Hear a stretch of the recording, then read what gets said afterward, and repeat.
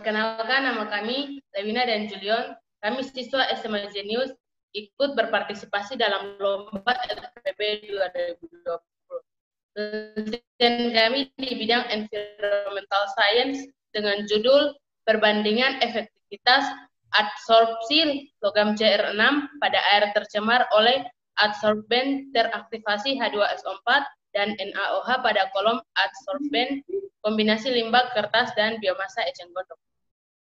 Air merupakan kebutuhan yang sangat penting bagi semua makhluk hidup.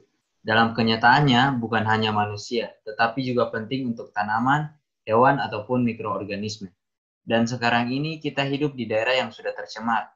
Untuk mengatasi permasalahan pencemaran air limbah yang mengandung logam berat, maka digunakan suatu proses untuk mengatasi pencemaran air, yaitu adsorben dengan menggunakan limbah kertas dan eceng gondok, untuk membantu penyerapan logam-logam berat yang terkandung di dalam air yang sudah tercemar.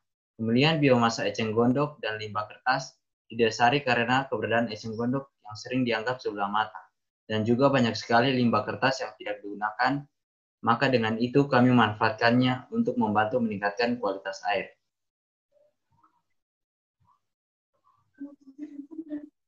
Penelitian ini bertujuan untuk melihat keefektifan biomassa eceng gondok dan limbah kertas sampah dalam menyerap logam-logam berat yang terkandung dalam air yang telah tercemar, khususnya logam berat berupa CR6.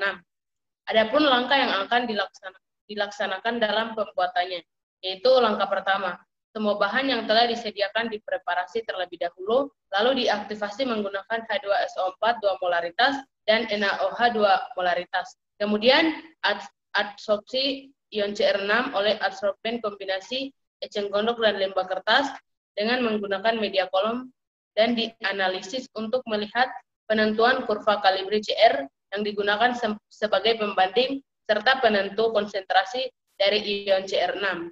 Lalu penentuan daya serap adsorpsi ion CR6 oleh Adsorben kombinasi biomassa eceng gondok dan limbah kertas. Lalu dilihat karakteristik struktur adsorben dari biomassa eceng gondok dan limbah kertas.